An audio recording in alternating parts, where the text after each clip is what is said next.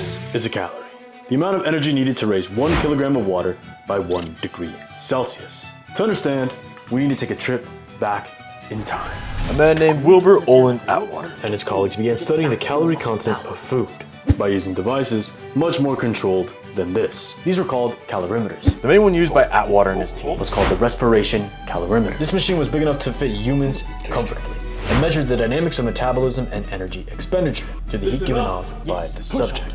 On the ultimate basic level, it measured the calories in and the calories out. These numerous amounts of studies led to what is known as the Atwater system, developing the infamous 449 method for counting calories.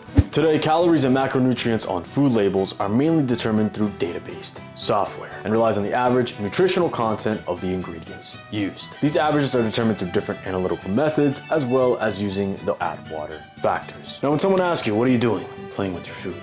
You can say,